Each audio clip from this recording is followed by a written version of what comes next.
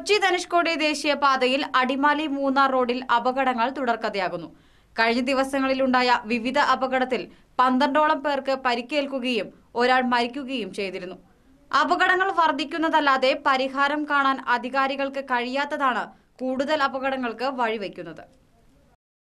മൂന്നാറിലേക്ക് മറ്റു ജില്ലകളിൽ നിന്നും കേരളത്തിന് പുറത്തുനിന്നും വിനോദസഞ്ചാരത്തിനായി എത്തുന്നവരാണ് പ്രധാനമായും അപകടത്തിൽപ്പെടുന്നത്. വളവും തിരിവും നിറഞ്ഞ റോഡുകളും വാഹനങ്ങളുടെ അമിത വേഗതയുമാണ് വില്ലന്മാർ. വാഹനങ്ങളുടെ മത്സര ഓട്ടവും വളവുകളിലെ ഓവർടേക്കിംഗും കൂടാതെ എതിരെ വരുന്ന വാഹനങ്ങളിലെ ഡ്രൈവർമാരുടെ അശ്രദ്ധയും റോഡിൽ വിലപ്പെട്ട ജീവനുകൾ പൊലിയാൻ കാരണമാകുന്നുണ്ട്. കൂടാതെ അപകടത്തിൽപ്പെട്ടവരെ ചികിത്സിക്കാൻ നൂതന സൗകര്യങ്ങളുള്ള ആശുപത്രിയില്ലാത്തതും പരിക്കേറ്റവരുടെ ജീവന് ഭീഷണിയാകുന്നു. അതേസമയം അവധി ദിവസങ്ങളിൽ അടിമാലി മൂന്നാർ റൂട്ടിൽ വൻ ഗതാഗത കുരുക്കാണ് അനുഭവപ്പെടുന്നത്. അടിമാലി ടൗണിൽ വൈകുന്നേരങ്ങളിൽ ഉണ്ടാകുന്ന ഗതാഗത കുരുക്കഴിക്കാൻ വേണ്ടത്ര ട്രാഫിക് പോലീസിന്റെ സേവനവും ഉണ്ടാകാറില്ല. ഇത് മിക്കപ്പോഴും റോഡിൽ വലിയ വഴക്കുകൾക്കും സംഘടനത്തിനും വരെ ഇടയാക്കാറുണ്ട്. പലപ്പോഴും യാത്രക്കാരാണ് റോഡിലെ ഗതാഗത കുരുക്ക് അഴിക്കാൻ മുന്നിട്ടിറങ്ങുന്നത്. നിലവിൽ അടിമാലി സെൻട്രൽ ജംഗ്ഷനിൽ മാത്രമാണ് 2 ട്രാഫിക് പോലീസുകാർ ഉള്ളൂ. ദേശീയപാതയിലെ വിവിധയിടങ്ങളിൽ ഇത്തരത്തിൽ ട്രാഫിക് പോലീസിനെ വിന്യസിച്ചാൽ യാത്രക്കാരെ ശ്വാസം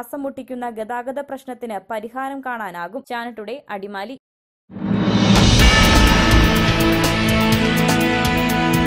കൂടുതൽ വാർത്തകൾക്കും വിശേഷങ്ങൾക്കും channeltoday.in ഞങ്ങളുടെ വെബ്സൈറ്റ് സന്ദർശിക്കുക.